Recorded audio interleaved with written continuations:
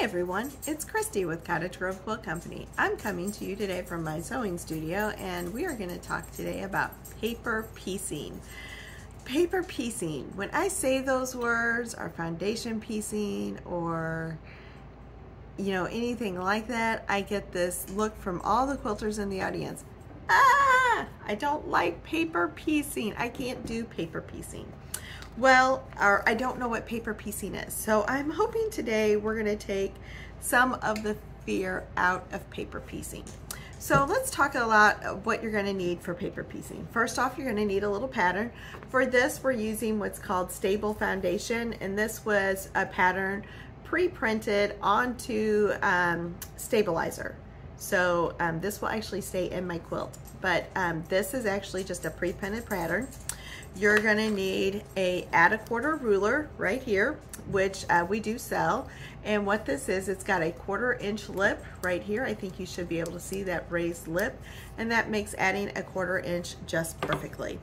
You'll need just a regular basic ruler. This is one of my favorite rulers, my little Omni Grid. And then you will need a very sharp rotary blade. And then I do this at my sewing table. So I have here a cutting mat, and then off to the side here a very hot iron. Okay, so those are the tools you're going to need. So let's talk a little bit about paper piecing. It's a traditional form of quilting. It's been around since quilters have been quilting. It used to be you would draw a pattern out onto freezer paper, onto pattern paper, onto a newspaper, and then use that to stitch on your blocks, and then just pull it apart. So it's been around for a very, very long time, and it's just a great way to get some really intricate points. For example, this is one of the other pieces that we're working on in this, and look at those sharp, crisp points. You're only going to get points like this and sharpness. By sharpness, I mean not that you're not going to lose the points. What I'm talking about is the angle. These are very narrow, very sharp angled points. The only way you're going to get those is with paper piecing. At least that has been my experience. So when do I see paper piecing projects? When I see unusual shapes, like instead of a regular flying goose, it's it's still the same width, but it's a little taller, but it's not as tall as a triangle and a square. I will see things, like Christmas trees, like crazy patterns. Some of those are paper pieced. String quilting is a form of paper piecing. So all of those are types of things that I'll see for paper piecing. Things that require extensive sharp points, like this particular project that I'm working on, are unusual shapes that aren't a traditional geometric shape. Those are going to come from paper piecing. So it's definitely something you want to invest in learning and learn how to do paper piecing. So with that, we're going to head over to, we're going to start at the ironing board. Okay, so we are here at our ironing table, and what I am going to do first is on my pattern you can see these lines, and these are actually going to be our sew lines. But what I want to do first is I actually want to iron those lines very crisply with my iron. So what does that mean? What do I mean when I say I want to iron those with my iron? So I'm going to fold this right on that line, just like so, and I'm going to give it a little press.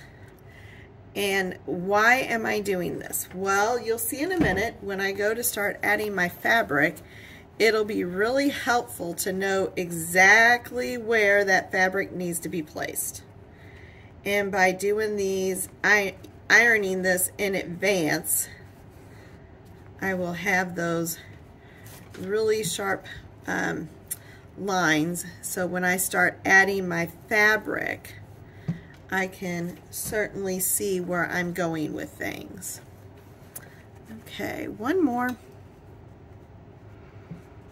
And again, this step just takes a minute just to, again, I'm just pressing it all in place.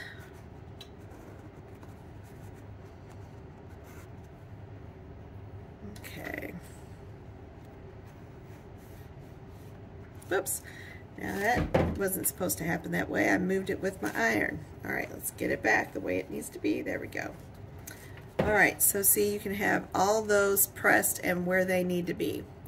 All right, so now we're gonna go to our sewing machine. Okay, so we're back here at my cutting table and my sewing machine's right here next to me. And I want to do a little explaining about what I'm looking at on this pattern. So you can see it says 1A, 2C, 3C, 4C. Now the letters here indicate different colors, you know, for the pattern. For the A is the background, C1, C2 are the different accents, fabrics, whatever. But what I'm really focused at is these circles, or these numbers right here, the 1, not the circles, sorry, the 1, the 2, the 3, the 4. What that means is, for me in this particular pattern, and every pattern is labeled a little differently, but I'm going to start here with 1A. So this fabric right here is going to be 1, my first thing I put down. And then my next fabric I'm going to sew is 2, and then 3, and then 4. And this really becomes quilting by numbers.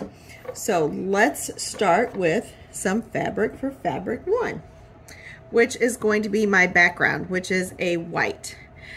So I have my white here. And so what I have to do is the back side of my template here, my foundation, is where the back of my fabric goes.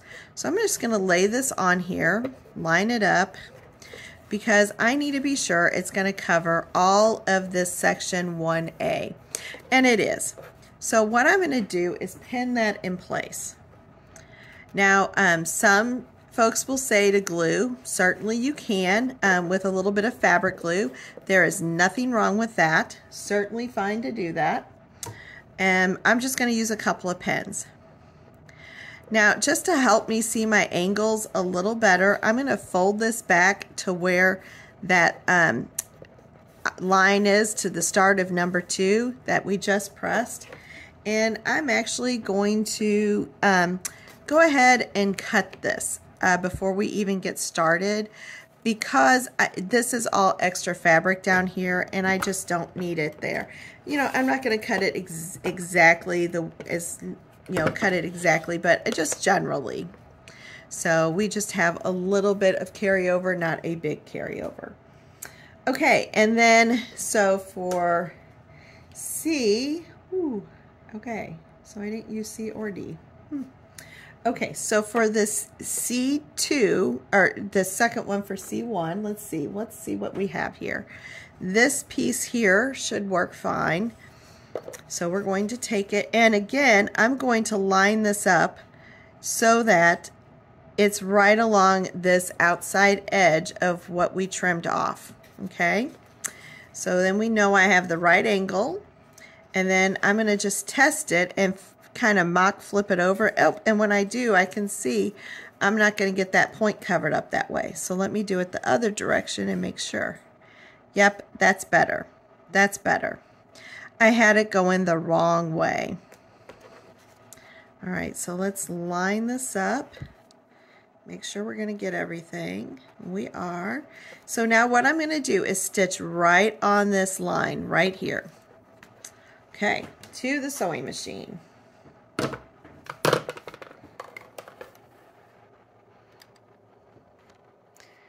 And again, you are stitching on the line. No need to fear, just stitch on the line. Trying to get my camera to stay where it needs to be. Okay, there we go. Okay, so I might raise my presser foot up, and we're going to stitch on this line. Now, I always start a little back from it and then stitch forward. And again, this works out really well until you've had a margarita or two for a drink. If you're doing paper piecing, you don't do margaritas. All right, so I've stitched on that line. I didn't do reverse back and forth because as long as I do a stitch or two over, I'm okay. All right, so now let's go back to our cutting. Okay, so here we are at the cutting. Now I'm going to take this and fold it back to the seam, all the way back to the seam. I'm going to add my add-a-quarter ruler, and then we're just going to cut and trim it off. And we have just that little bit of waste. And then I'm going to take this and flip it over and press. Okay, so we're going to go to the pressing and just give it a quick press.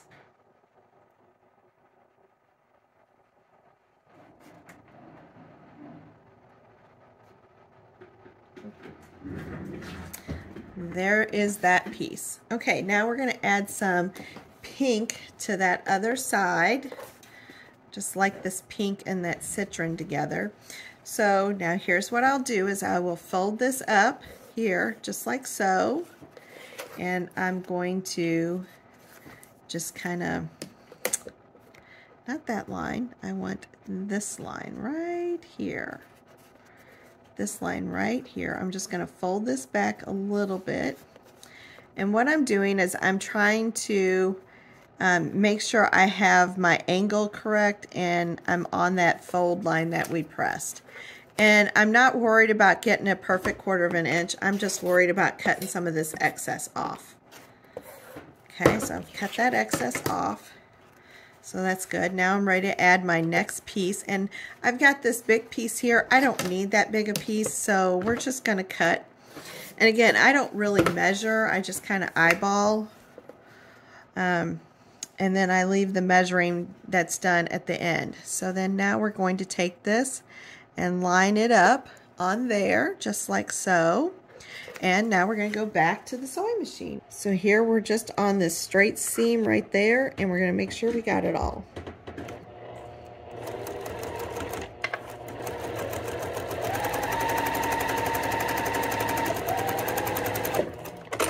Okay, just like so. Bingo, done.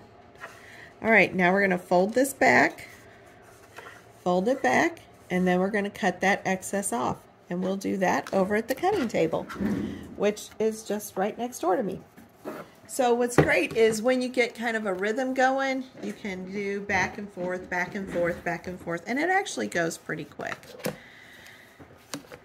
And then make sure you have your add-a-quarter ruler down. Okay. And then take that, and we are going to fold this over. Just like so. Look at that. Just beautiful, and give it a quick press. Now we will take this and just fold it back a little bit. This is before we do the next piece. We're going to just take this and just kind of get kind of eyeballish close just to make sure we have that correct angle. I don't know what I'm hitting, that I'm not going through everything, but fixed it that time. 3rd time's the charm. So now that's our point. Now we're going to add another big piece of white. So it's got to be a pretty good sized piece of white.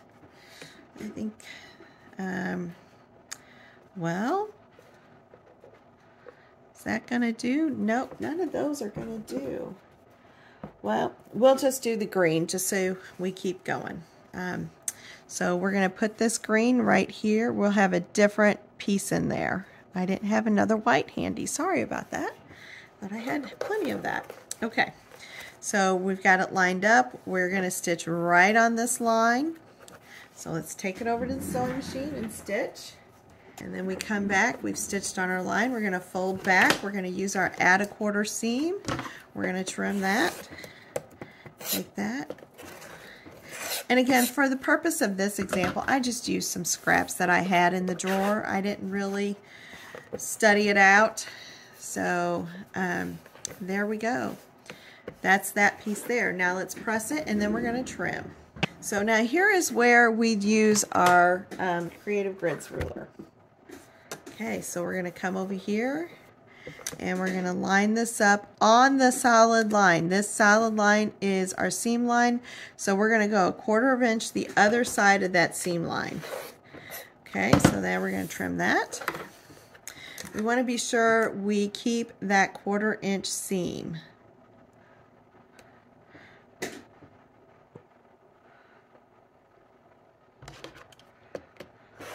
And use plenty of hand strength on that because it does like to shift and move, which I don't particularly like that sometimes.